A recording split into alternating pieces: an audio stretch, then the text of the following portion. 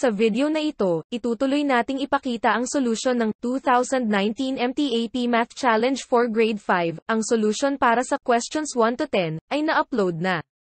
E-click nyo lamang ang link na nasa description sa ibaba para mapanood ang solusyon ng 1 to 10. Ang video na ito ay pwedeng gamitin sa elimination round at sa oral competition. Babasahin ko ang tanong ng 2 beses then the 30-second timer will start. If 1/2 of quantity A plus B plus C is equal to 185 and 1/4 of quantity D plus E is equal to 177, what is the average of A, B, C, D, and E? If 1/2 of quantity A plus B plus C is equal to 185 and 1/4 of quantity D plus E is equal to 177, what is the average of A, B, C, D, and E?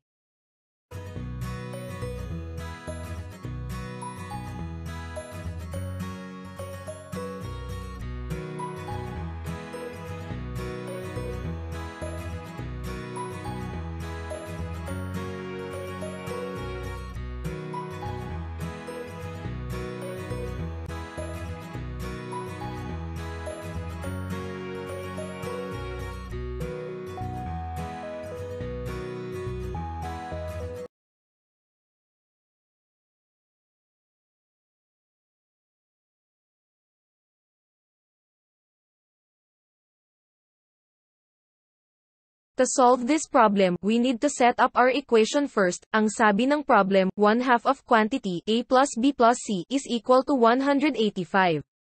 Dahil ang 185 ay 1/2 lamang ng A plus B plus C, kailangan nating kunin ang product ng 185 times 2 para makuha ang total ng A plus B plus C. We can do this mentally, by finding the product of 2 and 180, that gives us 360. And the product of 2 and 5 is 10. Then just add 360 and 10, so the answer is 370. The sum of A plus B plus C is 370. Ang susunod nating gagawin ay hanapin ang value ng D plus E. Dahil ang 177 ay 1/4 lang ng D plus E.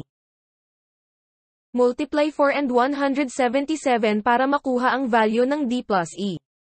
To find the product of 177 times 4, multiply 170 times 2 ang sagot ay 340, times 2 again, then we'll get 680.